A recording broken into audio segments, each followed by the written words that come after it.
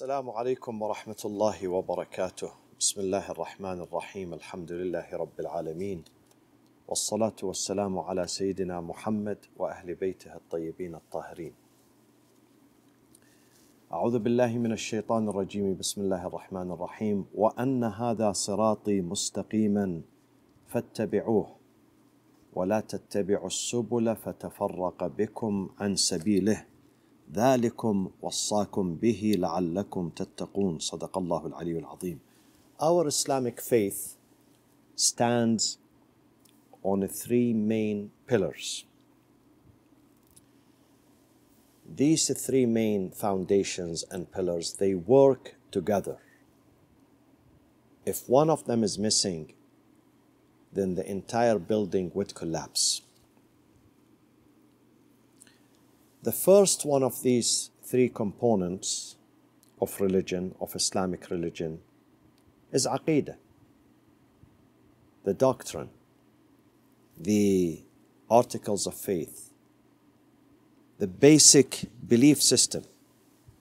These are the fundamental principles of Islam, and we should recognize them, understand them, embrace them, and promote them. And we cannot practice taqleed, to follow someone because he said, let's say, God is one, because that person said God is one, then I would say God is one. No, doesn't work like that. You have to understand it yourself. You have to, yes, maybe a book, a person would guide you to that path, but then at the end, you have to carry this belief in your heart. You have to carry this conviction in your mind. And the first article of these usul al-din, the principles of religion, is monotheism, tawheed. Imam Ali alayhi salam says the very first step into religion, أول الدين معرفته, to recognize God, to understand God,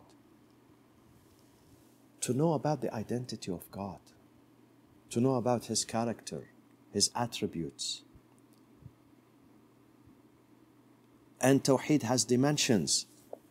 This book, Monotheism, the Identity of God, speaks about Tawheed al-Dhat, the unity of the essence, Tawheed al-Sifat, the unity of the attributes, Tawheed al-Af'al, the unity of the deeds, Tawheed al-Ibadah, the unity of the worshipping, and so on and so forth. Speaks about the identity of God. We must understand Tawheed extensively. So when we asked, what is the difference between God in Islam and God in Christianity? We know the answer. What is the difference between God in Islam and other deities in Hinduism, in Buddhism? We know the answer. And also we must know God very well in our own faith, because sometimes there are some controversial statements regarding God. For instance, there is a hadith that states that we can see God. This is Islamic hadith attributed to the Prophet, but we cannot see God. Where is the evidence? In the Quran, in this book. إِنَّكَ لَن تَرَانِي. God said to Moses, Moses, you would never be able to see me, neither in this life nor in the hereafter.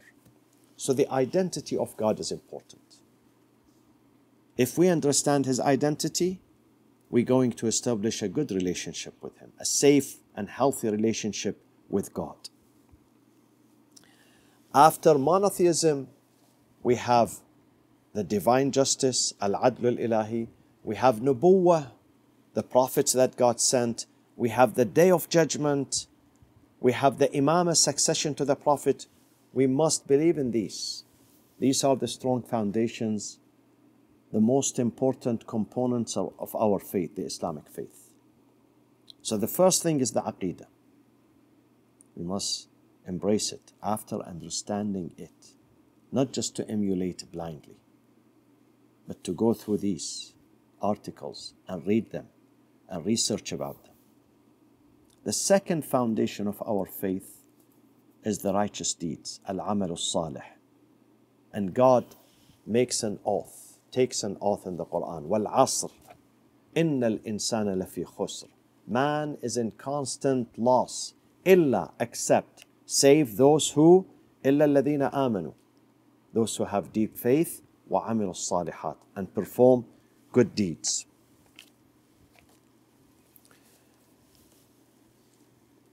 Paradise is not given free. It's not for free. It has a price. And the price for paradise is the good deeds. And if we don't produce good deeds, we come empty-handed. And God says, you get nothing in the hereafter without work. وَأَنْ لَيْسَ لِلْإِنسَانِ إِلَّا مَا سَعَى وَأَنَّ سَعْيَهُ سَوْفَ يُرَى ثُمَّ يُجْزَاهُ الْجَزَاءَ الْأَوْفَى. Nothing for you unless save what you produce. وَأَنْ لَيْسَ لِلْإِنسَانِ إِلَّا مَا سَعَى. Sa'i. You need to work. You need to produce. You need to give. This life is the life of work. In another verse, God says, some people work, but unfortunately their work bears no fruit because it was not genuine. Their work is not clean. God wants us to be clean when we work. God wants us to be genuine, be sincere. The amal, the work, has to be sincere, dedicated for the sake of God.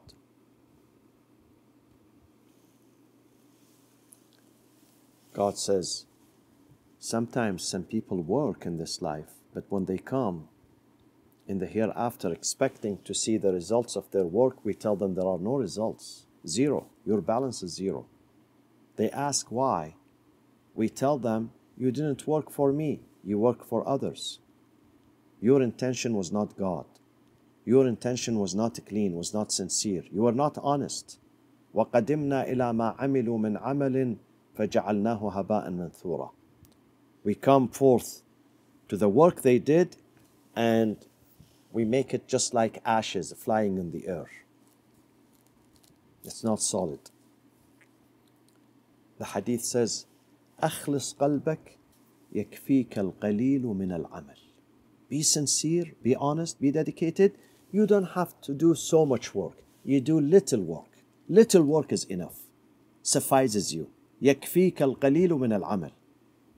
If the intention is good, the heart is good, the niyyah is good, you are dedicated for the sake of God, you have ikhlas and earnestness, you are honest in your work, even if you do little, we accept it from you. We accept it. We accept that work from you rather than doing so much work, but you are not dedicated for God. God looks at the qualities, not the quantities. Qualities are more important. The nature of the work is very important. Even though you produce little, but God says, I will magnify it, I will amplify it, I will double it, I will triple it.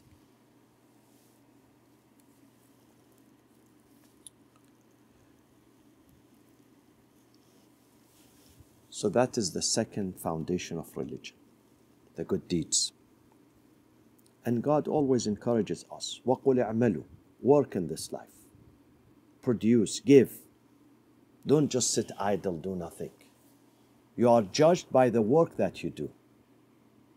You are not judged on the day of judgment by your ancestry, by your family tree, by your color, by the city you were born in, by the tribe you belong to. None of these are important. What is important? إِنَّمَا تُجْزَوْنَ مَا كُنْتُمْ تَعْمَلُونَ. You are being rewarded for what you have been doing, for what you have been doing, for your work. Thus God says, وَقُلْ اعْمَلُوا. He encourages the Prophet to tell his community, اعْمَلُوا وَقُلْ اعْمَلُوا فَسَيَرَى اللَّهُ عَمَلَكُمْ وَرَسُولُهُ وَالْمُؤْمِنُونَ. God will observe your work, His apostle, and the community of the believers. And in fact, in fact, worshipping God means working. Means working. When God says in His book, وَمَا خَلَقْتُ الْجِنَّ وَالْإِنسَ إِلَّا لِيَعْبُدُونَ, I created the jinn and the human for worship, He meant the worship here means working for God. Worship means you are a breadwinner. You are trying to sustain your family, help your family. This is an act of worship. You are a student going to school to educate yourself so you can find a better job and you can do a better service to your community. This is an act of worship. You are exercising, simply exercising in the morning, evening, just to maintain good health. This is an act of worship. Because you are maintaining good health to serve God, to serve the humanity. This is also an act of worship. You are getting married, an act of worship. Everything you do, the food that you eat, if you eat to sustain yourself so you can serve better, this is an act of worship. Every work which is positive or intended for a positive objective and goals is considered an act of worship. Plus, of course, the work that we do to protect the society, the poor, the needy, the destitutes, the neglected ones. In the narration of the Prophet ﷺ, the best act in the eyes of God, the best act of a believer on earth is to feed the hungry stomachs. إشباع البطون الجائعة. People who are hungry in your neighborhood, in your city, in your country, in other countries, when you reach out to them, when you bring them food, fresh food, clean food, healthy food, or you give them the money to buy the food. إشباع البطون الجائعة, to satisfy the hungry stomachs. This is a noble act. One day, Abraham, peace be upon him, made a vow that he would not eat by himself. Why did he make that vow? Because when he built the house of God, وَإِذْ يَرْفَعُ إِبْرَاهِيمُ الْقَوَاعِدَ مِنَ الْبَيْتِ وَإِسْمَاعِيلُ رَبَّنَا تَقَبَّلْ مِنَّا إِنَّكَ أَنْتَ السَّمِيعُ الْعَلِيمُ. It's a great work, great achievement. He built the house of God, him and his son Ishmael or Ismail. So he stood aside and he was looking at the house and he was impressed. He said, "Wow, what a great job I've done." So God said to him, "Oh Ibrahim, yes, you did a great job, but you only built a physical house for me, material house. A structure, just a plain structure, cubic structure, made of a bricks and mortar. But this is not the real work I sent you for." Abraham said, "Then God, what is the real work? If this is not the real work, then what is it?" God said to him, "I sent you to save people, to protect people, to take care of people, to reach out to people." So from that day, when God said to him, "Ya Ibrahim, هل أشبعت جائعا أم كسوت عريانا?" You feel proud of building a house, but did you feed a hungry person or did you clothe someone who's naked? So Ibrahim made a vow from that day that he tries to clothe those who are naked and feed those who are hungry. And he made a vow that I would not eat a meal by myself at all. I have to share my food. Every meal I eat, I have to share the food with others. So every day he has a guest. And whatever meal he can afford, sometimes a small meal, sometimes big, sometimes one dish, two dishes, he would share it with guests. One day, nobody showed up. So he stood outside his house on the highway where people pass, and he saw someone and he said to him, I'm inviting you to have food with me. So the man followed him to his house. He doesn't know the man. Neither the man knows him. So they sat to eat, and the man took the first bite. He was about to put the bite in his mouth, the luqmah, the bite. Ibrahim said to him, wait a minute. Hold on. The man said, what? Halla sammayt? Don't you say Bismillah ar-Rahman ar-Rahim? The man said, what is Bismillah ar-Rahman ar-Rahim? What is God? He said, you don't know God? He said, no, I don't know God. I'm sorry. If I had known that you don't know God, I wouldn't have invited you. I thought you know God. The man said, well, it's never too late. I didn't eat it. So he puts it back in the plate. And he stands and he leaves. He was upset. When he left, God sent the angel to Abraham, saying to him, what did you do? What did you do with this man? Why did you treat him this way? This man is 50 years old.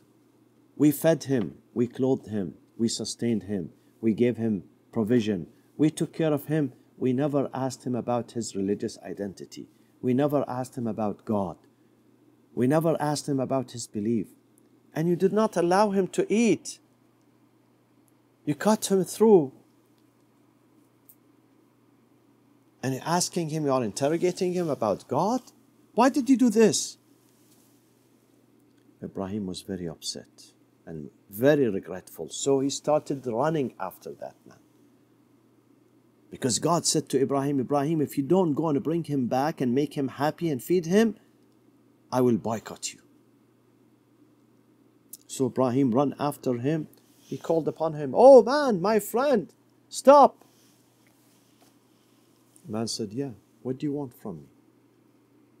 Please come back home and eat, enjoy the food. I'm not going to ask you any question anymore. The man said, but why? Why did you change your mind? Earlier you didn't allow me to eat, and you felt sorry because you invited me because I'm a non-believer. And technically you kicked me out of your house. So why you are inviting me again? Abraham said to him, my friend, you know why I am inviting you again? And I am pleading to you to come back to my home and eat? Because that Lord, who you did not recognize him, and you did not even want to recognize him, he sent after me, he rebuked me, he criticized me, and he threatened me. He said, if you don't go after this man, this guest, I'm going to boycott you. The man said to Ibrahim, are you serious?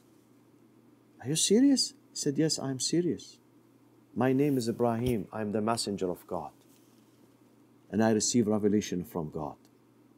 And this is exactly what God said to me regarding you. The man said, then your Lord is a merciful Lord, compassionate Lord. It seems that your Lord is a good Lord. Ibrahim said, yes, of course he's a good Lord. The man said, if this is the case, I'm going to come to your house and eat the food, and I'm going to believe in your Lord, believe in such merciful and compassionate Lord. My friends, when you feed someone, when you help someone, don't ask him or her about their religious identity. Don't ask them whether they pray or not, whether they fast or not, whether they believe in this or not, whether they are Muslims or not, whether they are believers or not, whether they are Shias or Sunnis or not. Doesn't matter. People are human beings, created by God. You give your goodness, your help to anyone who's in need. So that is the second component of religion. The third one is the akhlaq. Akhlaq is the essence of religion, the beauty of religion, the attraction of religion.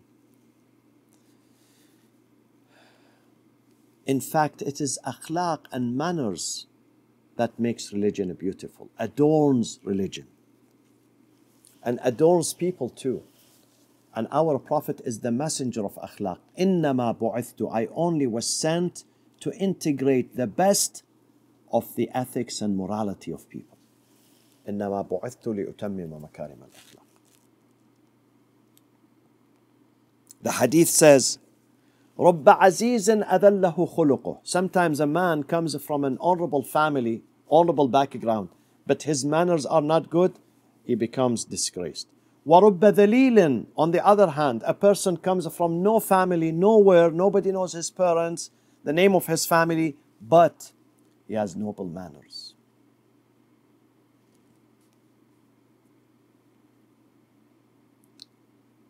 The hadith says, جعل الله تعالى الأخلاق صلة. God made akhlaq and manners a connection بينه وبين الناس, between him and people. How do you connect to God? Through what? Through what hobby? Through what sport, if it is correct to say that? Because some people connect with each other through their hobbies. They play tennis together. This is how they make friends. They play basketball together. They go horseback riding together. They go fishing together. This is how they get to know each other. How do you connect with God? What is God's hobby? What is his hobby? Akhlaq. Good manners. This is his hobby. Good manners of God. فحسب أحدكم أن يتمسك بخلق متصل بالله. Try to connect with God through one of his good characters. Such as what? God is generous. If you become generous, you connect with God through the same hobby, the same attribute, the same صفة, the same characteristic. God is forbearing, hilm. If you have forbearance, you're going to connect with God. God is forgiving. If you forgive others, you're going to connect with God. God is compassionate. If you have compassion towards others, you're going to connect fast with God. Someone who collected money for a long period of time to go to Hajj. The day he decided to go to Hajj, he was registered for Hajj. He puts his name in the caravan. He collects his stuff, his belongings to go to Hajj. He's ready to go. He passed by a lady sitting in the street begging. So he approached her. She said, I'm a widow and I have 4 orphans. All of those 4 orphans are females, little girls. My husband died, left me with nothing. And my daughters are the descendants of Prophet Muhammad sallallahu alaihi wasallam, but they have no food to eat. So the man who collected the money, who saved the money to go to Hajj, with that money, he took the whole money and he gave it to that lady. He went back home. He said to his family, I changed my mind. I don't want to go to Hajj. They said, why? What happened? He didn't say anything. That's it. I changed my mind. He slept that night. He saw the Prophet in his dream, greeting him, smiling to him, and saying to him, you saved my daughters. You saved my progeny. You saved my children. And God immediately granted you the reward of Hajj. Granted you the reward of Hajj. Sometimes, my friends, helping people out, saving their honor, their dignity, their lives is more important than some of the ritual sides of Islam, some of the practices that we do. God says in his book, in this chapter وَمَنْ أَحْيَاهَا فَكَأَنَّمَا أَحْيَا النَّاسَ جَمِيعًا. If you save one soul, one human soul for the sake of God, as if you have saved the entire humanity. That is the third component of Islam. Akhlaq. Akhlaq. True consciousness. True manners. And Imam al-Sadiq alayhi salam says, كونوا زينا لنا ولا تكونوا شينا علينا.